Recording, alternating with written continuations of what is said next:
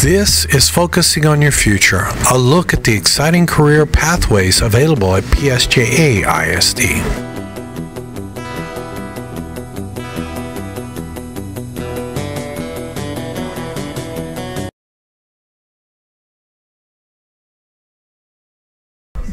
Memorial High School's Engineering CAD pathway is an important stepping stone to careers in architecture, drafting, and engineering. Let's see what is happening. Okay, my name is Raul Garza. I teach computer-aided drafting in engineering and in architecture.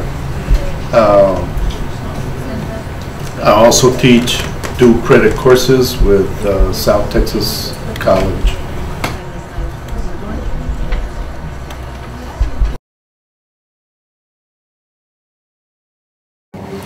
The education you will need will be a bachelor's or, if need be, an associate's degree from either South Texas College or Texas State Technical College in Harlingen.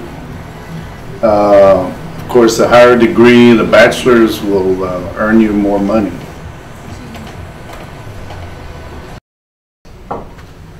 My name is Valeria Garcia. I'm in 11th grade and I've learned a lot of interesting things I wouldn't have learned if I hadn't been taking this class, like how AutoCAD works and how to make blueprints.